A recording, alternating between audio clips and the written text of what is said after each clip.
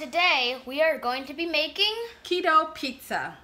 Made with cauliflower and homemade sauce. So we'll show you how we make it. We saw the recipe. I saw the recipe from a couple of places, and I'm kind of making a few of the recipes that I've seen and making it my own. And hopefully it'll taste delicious. This is our first time trying it. We're gonna use our pizza. We have to use no ketchup, just sauce, raw sauce. And we're gonna make our own sauce. From scratch. Nice. Nice and So this is our diced tomatoes with some sauce. We made our own little tomato sauce.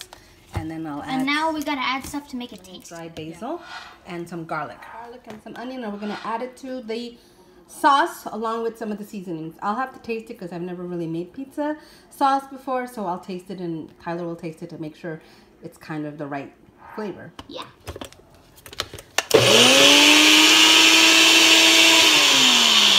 Add it to the sauce, and then I'm gonna put some of the spices, and then we'll taste it and see what's Italian seasoning, basil leaves, I guess a pinch or two, because I have no idea how much. Remember, this is gonna be homemade, so it's not gonna look exactly like how the pizzerias do it. Oh, salt and pepper. We're gonna try it and then we'll taste it. It smells like pizza right now. That's awesome. So now I'm going to glaze the cauliflower because that's what we're gonna use to make our bread. So do not try this at home. I'm a trained professional. And just like that, you got yourself some grated cauliflower. 2 cups of the grated cauliflower That I made. Yeah, Tyler did a good job of that. Chop, chop, chop. He's so talented. So what we're gonna do, and the reason that we're cooking it on the skillet and not for very long, is to get rid of some of that moisture that the cauliflower has, because then it's gonna make your crust too soggy, moist and soggy. We don't want that. We don't like soggy bread. Right. Okay. So I cooked the cauliflower for about 10 minutes or so, but I didn't want it to get brown. The moisture, at least most of it, is gone. And now we're gonna add the rest of the ingredients, which is 1 egg. You can do that, because you know I screwed up. And I forgot to get one egg, no shells. Right, and 1 cup of, put it in? Okay, great. And 1 cup of the, which is kind of like hard and should have opened it before. Voila. Voila. So now we put in, here you go, babe. 1 cup of... Or it's abouts. Yeah. We always do the whereabouts. Those cheese fans out there can put way more if they want to. Okay, so we're going to put that in there now. Mix it up, babe. Looks like a dead meme. Yeah? Yeah. Okay, I just want to make sure. Yeah, sure. We hope that the moisture is all out. It's just 1 egg, and now we got what we really got to do. No flour in here at all. I suppose if this is our first time doing it, it might come out. It feels moist. It might come out more moist. It feels moist because there's an egg in there. Yeah. I guess the egg and the cheese are supposed to keep it together. Yeah, because pizza dough is moist. I'm going to do the thereabouts. Can you put me a little bit more of that cheese in here? You love cheese. Yeah, but not too much. Okay. Go for it. It feels moist. So we can squish it out. Ooh, look at that goo.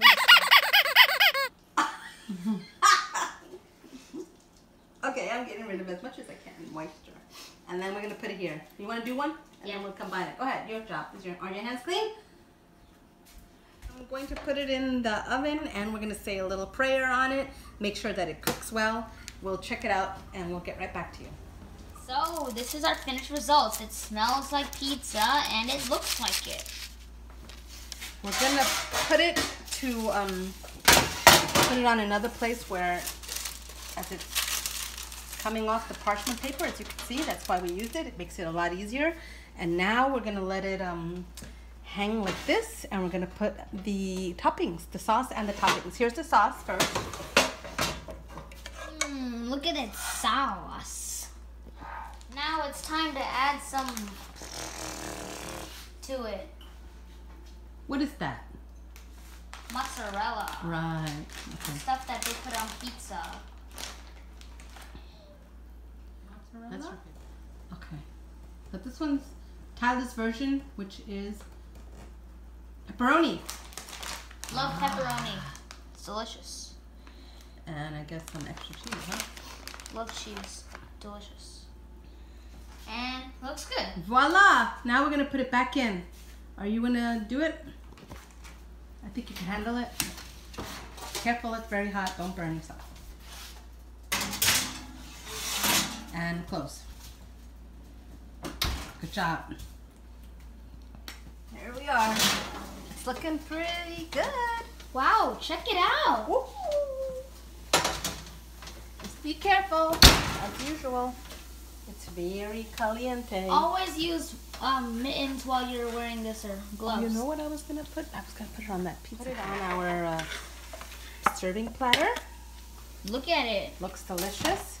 And then, of course, our taster is Tyler G. Reyes. And we're gonna slice it and dice it and have a piece. Okay, we're ready for the taste test. Keeping my fingers crossed. Is that how you eat pizza all the time? No. I didn't think so. What's the matter? Is it not staying together? Maybe we're supposed to let it cool off a little bit. Oh my god. Oh my gosh. What's the word? It's so delicious. Really? That's the word? So I figured. And it has veggies. What a way to get your kids to eat veggies. Tell them it's real. Tell them it's real pizza and don't tell them it's veggies. Yeah, if you cook it mysteriously and undercover, you might get away with it. And the kids will eat their veggies because this bread is made out of cauliflower. That's Let's awesome. start here from me, Reese. And how do you like the pizza? Delicious. He says it's delicious. Subscribe. And follow us on the Son and Mom Cafe Facebook page, Twitter, and my Instagram. Hope you have a good day. Bye. Bye until next time. No joke. Now Yeah, that's cool. I want to let it cook a while because you want the flavors to blend. Go. Okay. Oh, wait. He's taking off the cheese. That's not right.